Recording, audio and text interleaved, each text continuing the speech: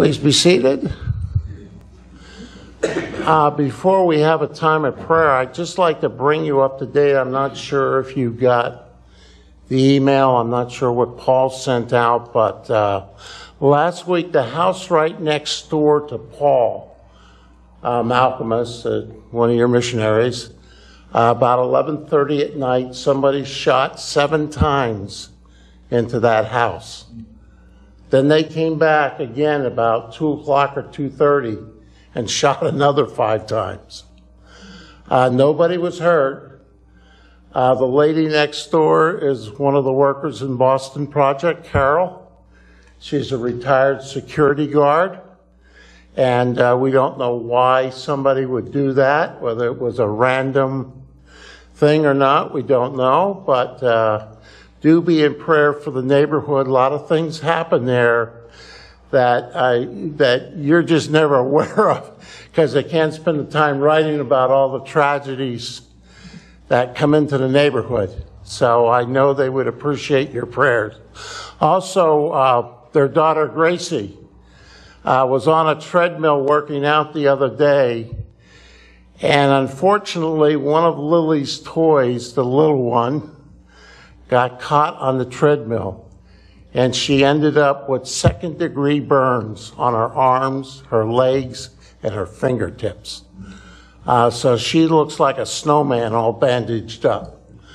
And in time, it will heal, but probably for a couple of years, she's going to have a lot of red splotches on her arms and legs. So if you could, I'm sure Paul didn't put that out, but I'm putting it out for my granddaughter. She's in what, 9th grade now, or 10th? 10th grade. And so what a way to begin school next week that way. So, and I do bring you greetings from the Boston Project. They had a very good summer. And if you've got on their mailing list, they just sent out a thing. And you can read all about that. This morning's first scripture reading from the Gospel of Matthew. From the 14th chapter of Matthew's Gospel, be reading verses 22 through 33. If you're using a Red Church Bible, that starts on page 948. Again, the 14th chapter of Matthew, verses 22 through 33.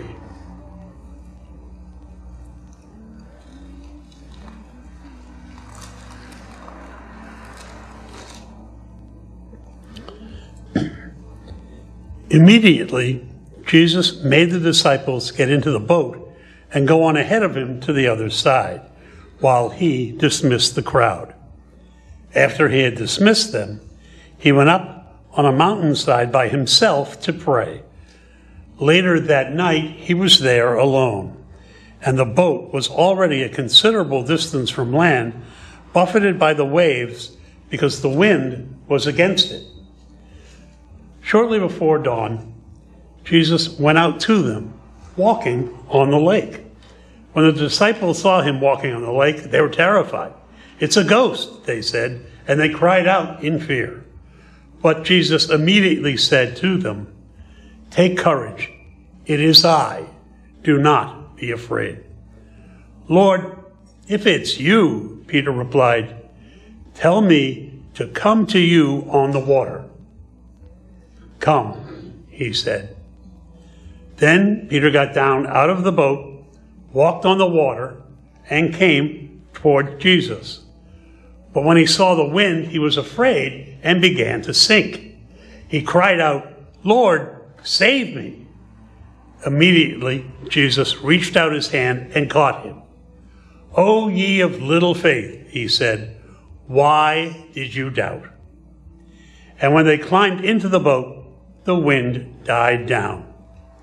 Then those who were in the boat worshipped him, saying, "Truly you are the Son of God." May the Lord add his blessing. This morning's second scripture reading from the Old Testament, from the book of Psalms, from the 40th Psalm, be reading verses 10 through 17. And again, in a Red Church Bible, that will start on page 549. Again, the 40th Psalm, verses 10 through 17.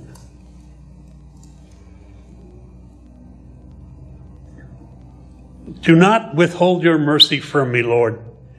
May your love and faithfulness always protect me. For troubles without number surround me. My sins have overtaken me, and I cannot see. They are more than the hairs on my head, and my heart fails within me. Be pleased to save me, Lord. Come quickly, Lord, to help me. May all who want to take my life be put to shame and confusion. May all who desire my ruin be turned back in disgrace. May those who say to me, "Aha," be appalled at their own shame. But may all who seek you rejoice and be glad in you.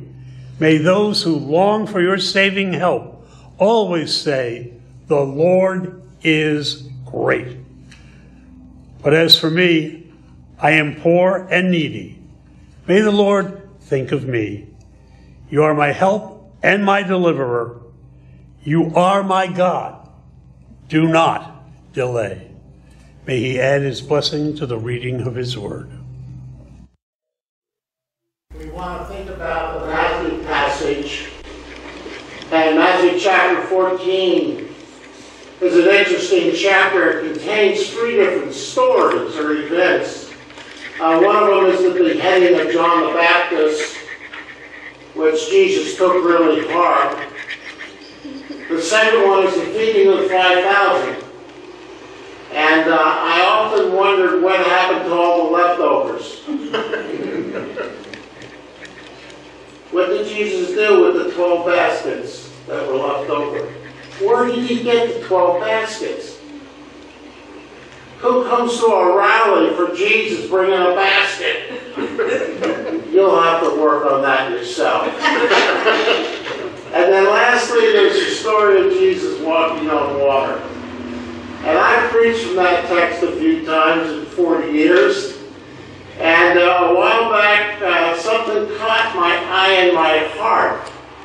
And it's that story where Jesus made the disciples. It says, Jesus made them get in the boat, and he wanted them to row to the other side of the lake.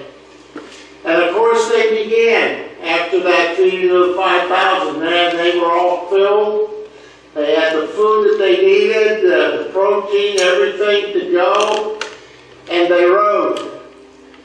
And from the time they got in the boat till the break of dawn, they still hadn't made it across the lake. It was a very windy night, and the wind was against them, and they were rowing into the wind. And I can kind of see the boat launching forward a couple of feet, then moving back 10 feet with the waves and the wind. And it was one of those ugly nights. And then somewhere along dawn, they see Jesus walking on the water, and they think it was a ghost. Well, he talks to them, and they realize that's Jesus. And then Peter does something that is in context with his nature. He says, Jesus, call me to come out and walk on the water with you. So Jesus gives him a command, come, and Peter begins to walk on water. That's a miracle right there. We could spend a lot of time thinking about that and talking about that.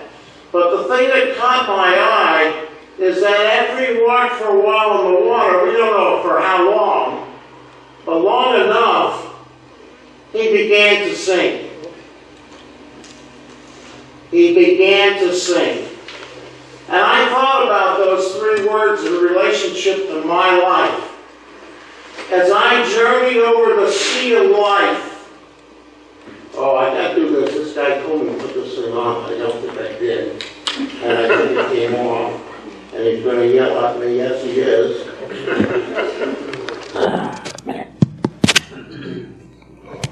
This is where I need my wife.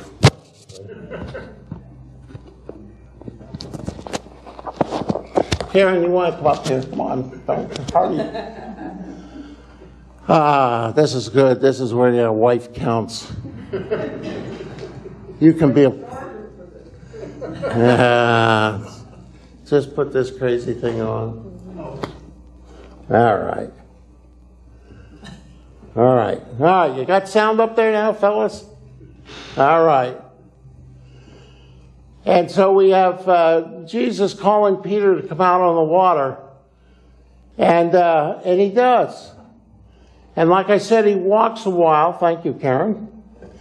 And then all of a sudden, he begins to sink.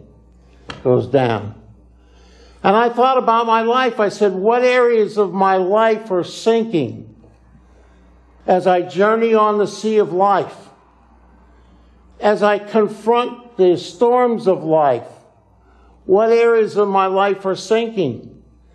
As I confront the unknowns of life and the things that just come out of the blue, like COVID,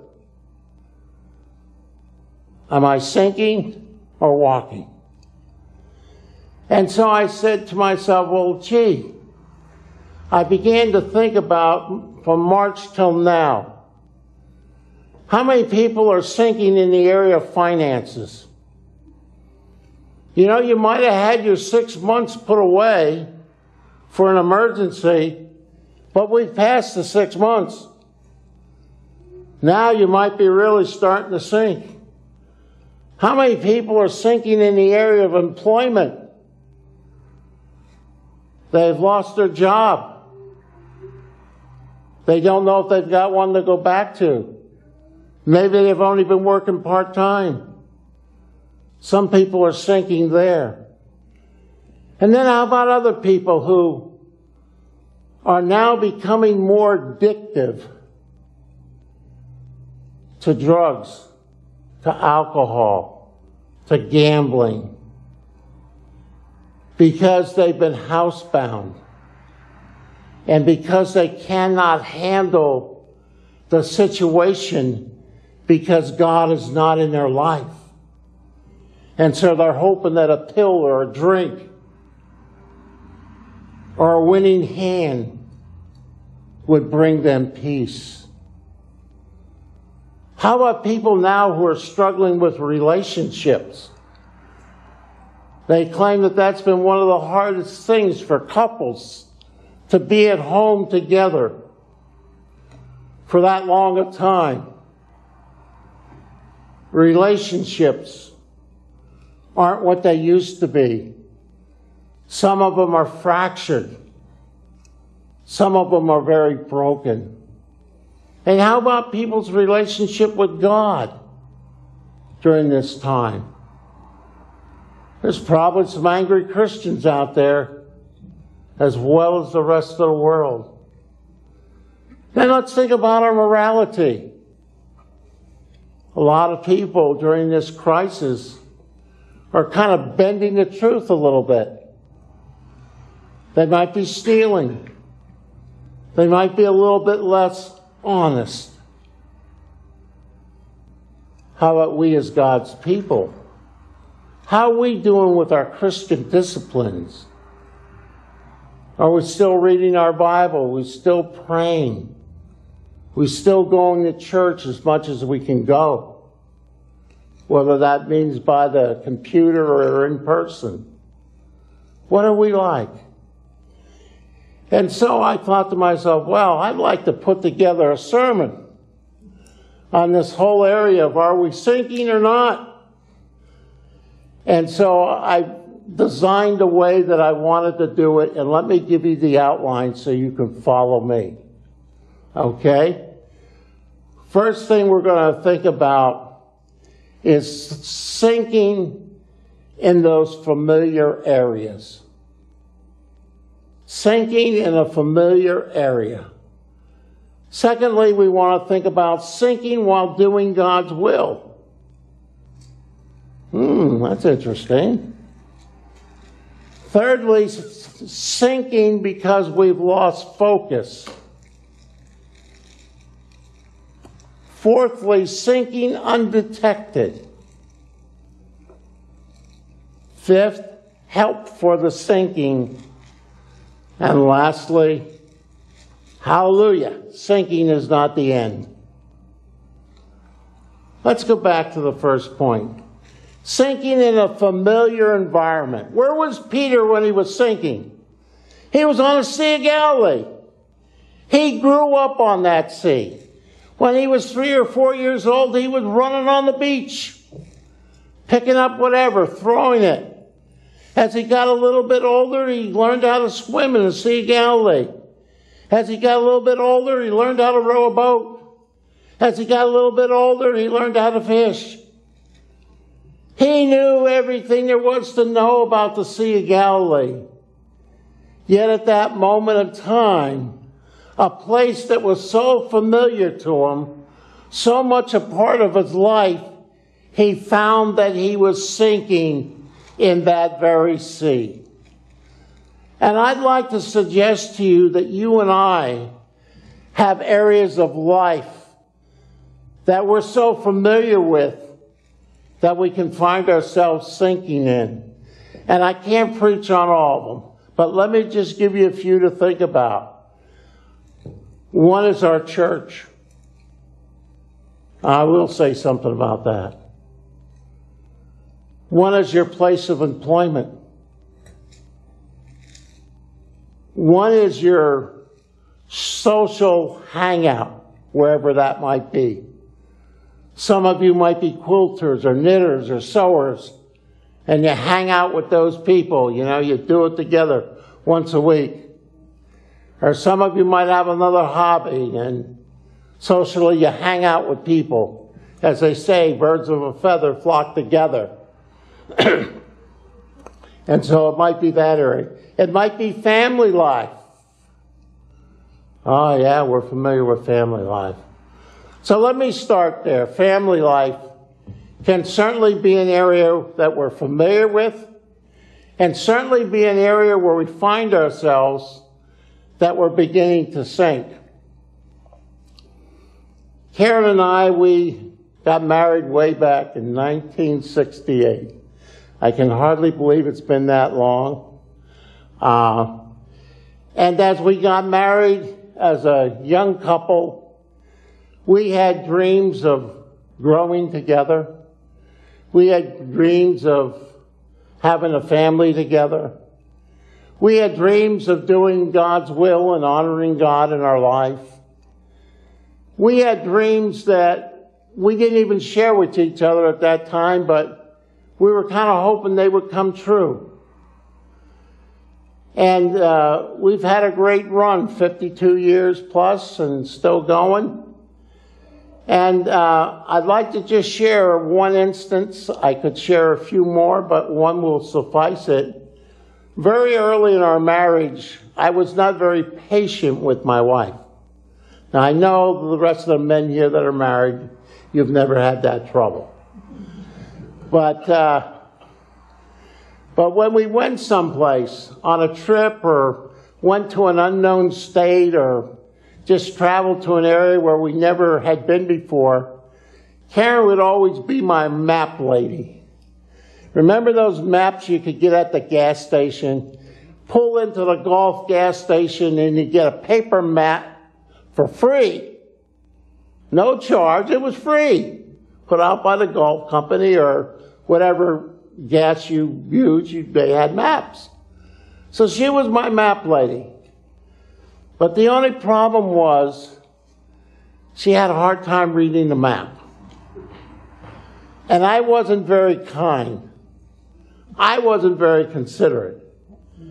And I'd be driving along and yelling at my wife, "What's the matter with you? Can't you see? Can't you read? Turn that map around, get it orientated so you know where we're going.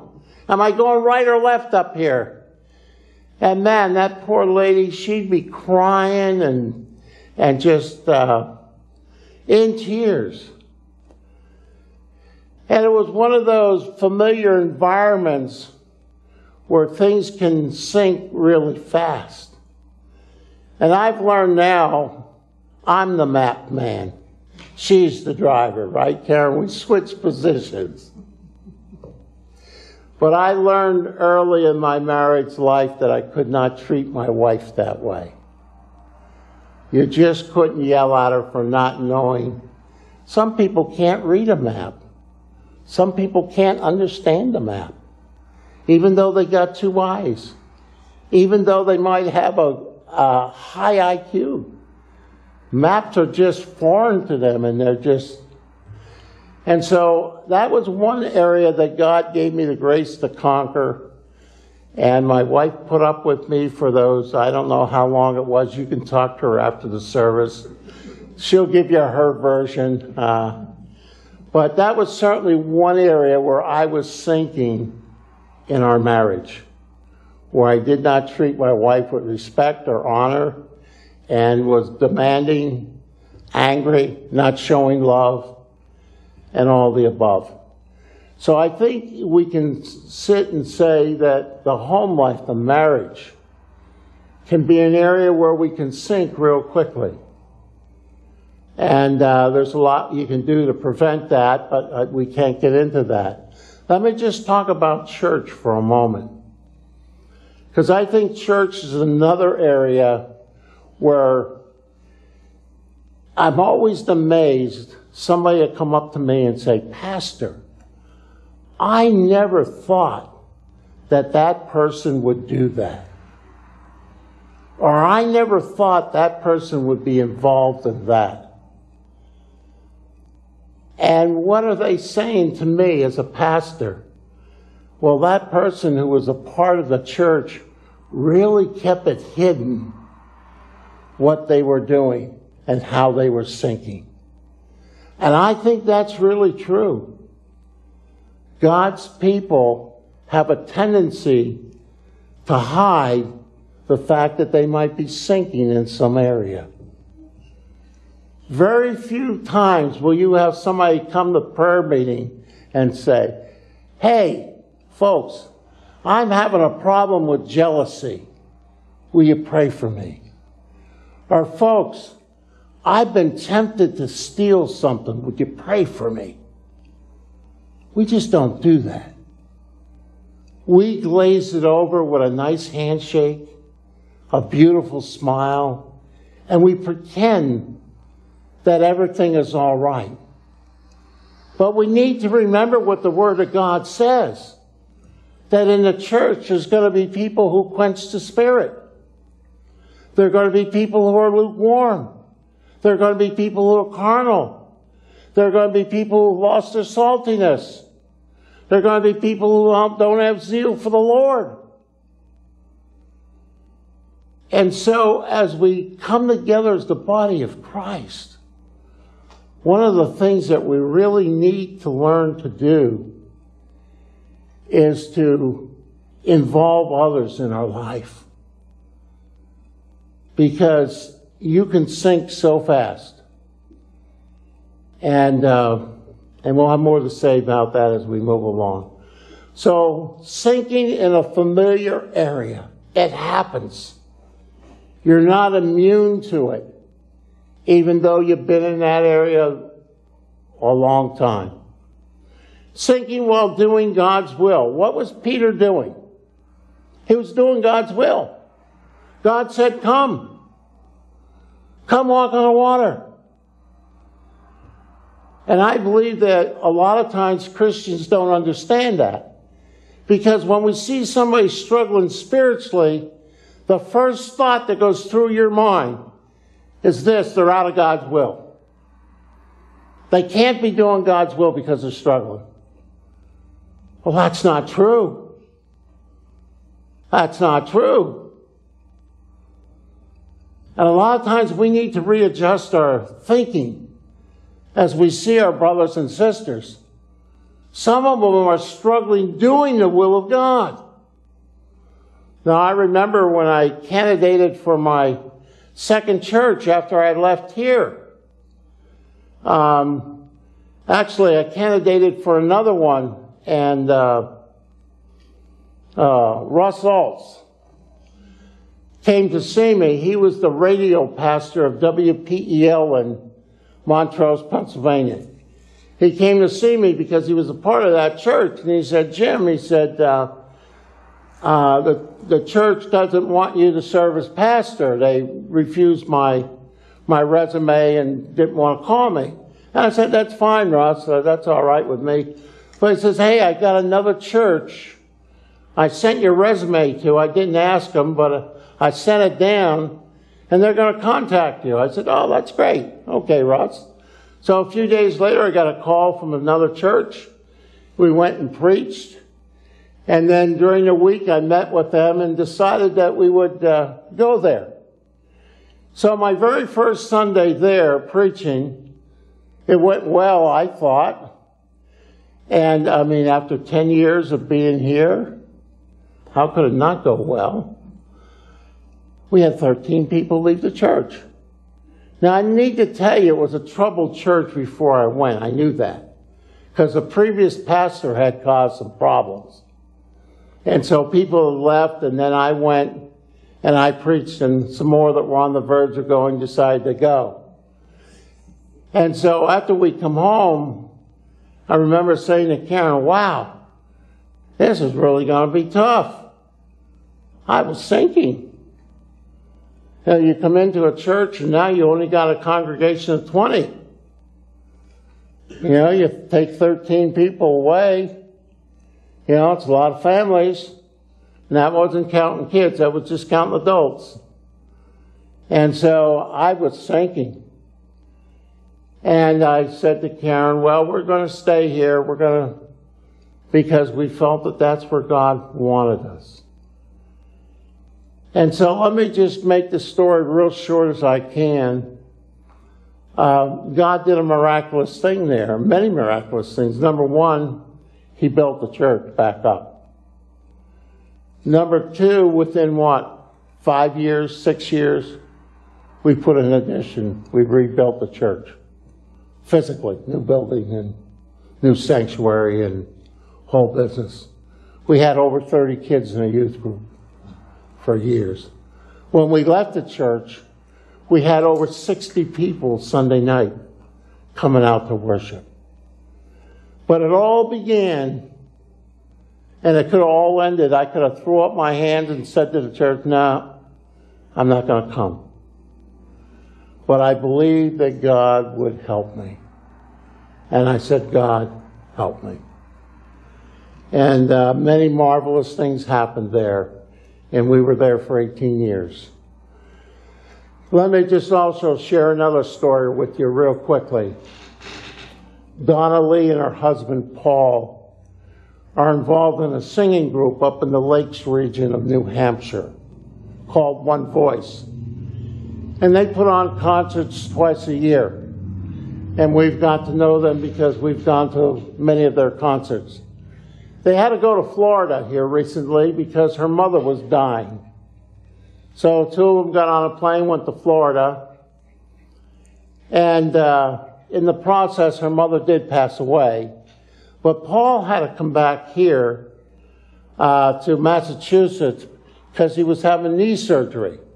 And you've had knee surgery? Nobody knows. Yeah, you know all the tests you've got to get before you. Well, he had to come back for all that stuff. And so he flew back, and then flew back down to have the funeral, and flew back home. And in the process, he got the virus. He came down with the virus. You think that was fair? Doing what he's supposed to be doing, honoring his mother-in-law, respecting her life, and in the process he comes home and now he's got the virus. I wrestle with things like that. I don't know if you do, but I do. And it not only affected him and his wife, it quarantined his church. His church had to shut down. So it just wasn't the two of them. There were further ramifications. But they were simply doing God's will. And he came down with the virus. He is healed from it. He is doing good as far as we know right now. His wife is fine. But it's just another example where doing God's will, you can find yourself sinking in the sea of life. Moving on real quickly here. Sinking while not just doing God's will, but sinking while doing God's will. I want to talk on that here for a moment. And as we think about that for a second here, that's a real struggle, I think, for many of us. So when you find yourself in that situation and you know that you're there because of God, stay true to God. Third thing I want to talk about is our focus. Our focus. Peter was doing great. He stepped out of the boat. Who was he looking at? Jesus. But the scripture tells us once his eye caught sight of the wind and the waves, he began to sink. And I think there's an important lesson there. When God calls you to do something, you need to keep your focus on Him and not allow yourself to become distracted, because when you do, then fear and doubt enter your life. And that will cause you to sink. Always does. Think of the 12 spies who went out to check out the land. How many of you remember that story? Okay, they went out. They came back. Man, they had these huge pomegranates, huge grapes, some other fruit that they brought back on figs, I think it was. And they brought back, and the people were all excited about the possibilities of going to that new land. After all, God said it was a land that flowed with milk and honey. But 10 of the spies said, yes, look at the fruit, but... And when they said that but, that meant that their eyes had moved from God to something else. But the cities are fortified. We can't break the walls down. The people, they're stronger than we are. We'll never win the battle. And there's more of them than us. And besides that, there's giants living in the land. And so they began to spread that false report.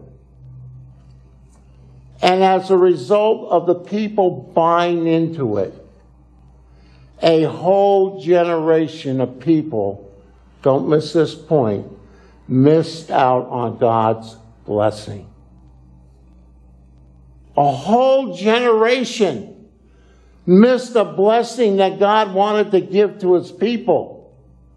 How many of us today, sitting here today, have missed a blessing from God because of fear and doubt? And we forfeited something that God wanted to give us. He wanted to bless us. But you chose to be distracted rather than keeping your eyes on God. May God help us to keep focused on Him so we don't miss that blessing. Fourth thing, sinking undetected. I really like this thought. Think about it. Here's Peter walking on water. Who knew that Peter was sinking? Only one other person, Jesus. And let me tell you why. The men who were sitting in the boat were not watching Peter. You say, oh, that's strange. Why do you say that? Because they were too concerned with their own lives. If they were to take their eyes off the waves and allow the boat to be turned in a certain way, that whole boat would have been capsized. When there are big waves out there. You can only run your boat one way to keep it from being capsized. And they didn't have time to keep their eyes on Peter and see whether or not he was sinking or walking. They were concerned for themselves. And let's remember, it's at dawn. Have you ever been out at dawn? You can't see a whole lot. I've hunted a lot of years. And at dawn, you put a doe and a buck standing together, and you're 200 yards away, you can't tell what is what, other than there's 2 deer there. That's it. Very difficult to see somebody. And you've been rowing all night. How heavy do you think your eyes are? Some of you can't stay up past 10 o'clock now. And those eyes just go right down. Well, these guys, they've been rowing all night. And so, friends, there were no way that they were watching Peter. After all, no one screamed out, "Hey, he's sinking!" No. What does that mean for Christians in the church?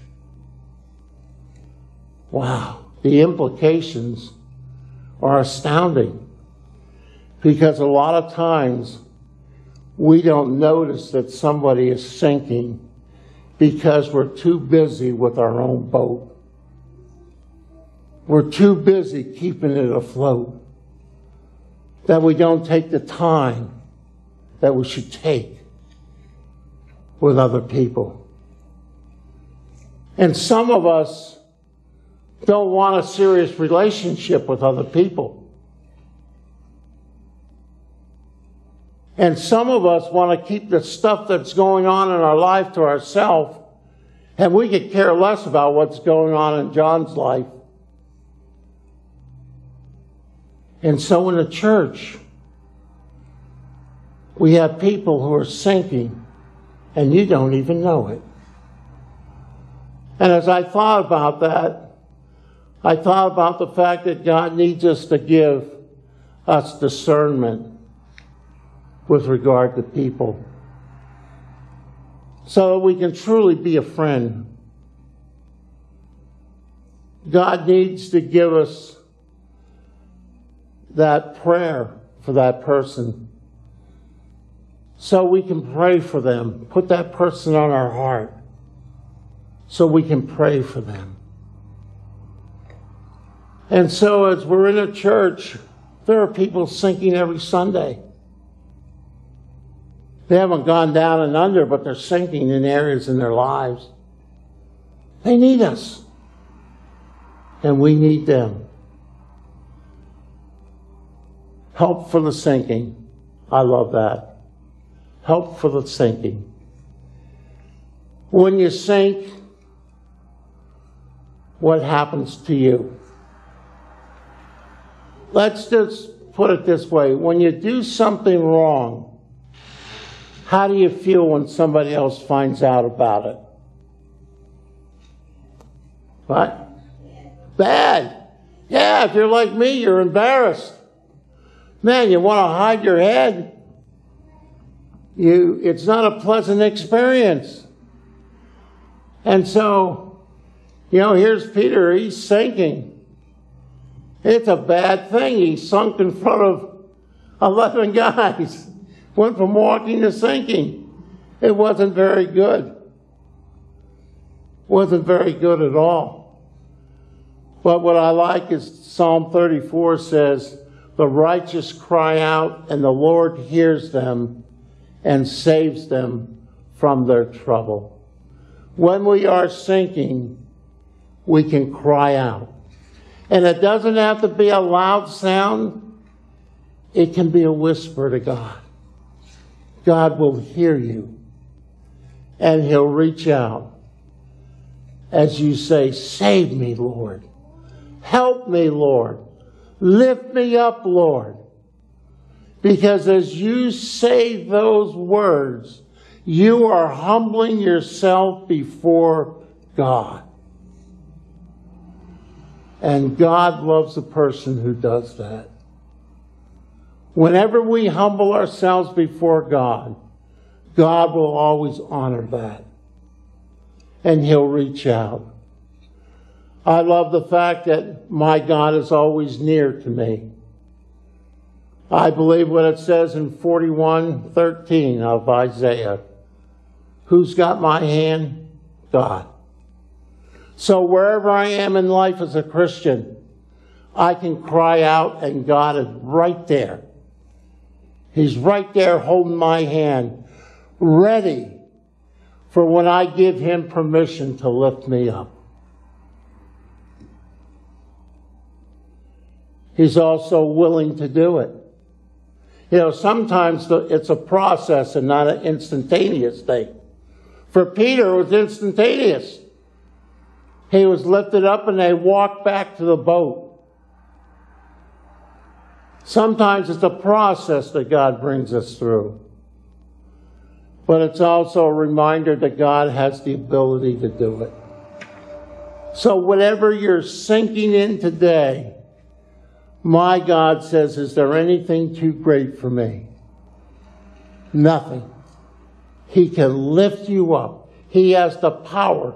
He has the ability to do what is needed to be done in your life. And I like it too because sinking is not the end. It's not the end. Yes, you're embarrassed, and yes, you get red in the face, and yes, you got to answer for it. But let me just remind you, think of Peter. Was it the end when he sank? No. How about when he denied Christ 3 times? Was it the end? No. What happened on Pentecost Sunday? Peter, the man who sank in the sea, the man who denied Jesus 3 times, stood up and preached, and 3,000 people got saved. It's not the end when you sink. God is in the restoration business. When you sink, He wants to restore you. What happened to Jonah after he swam around in the belly of that big fish? God restored him, and Nineveh was spared. Jonah wasn't happy, but that's not the point. What happened to Samson as he was brought out on that day of celebration, and he stood out there, put his 2 hands against the pillars that held up the temple? God blessed him with strength. Friends, just because we sink 1 time, 2 times, 12 times, God is not through with you. He is not through with you till you die. Till you die. You have value to God. You have worth to God. God wants to use you. And remind yourself, Peter wrote 2 books in the New Testament as well. So as we're sitting here today, it's not the end of my life that I sink, but rather it's going to be a new beginning.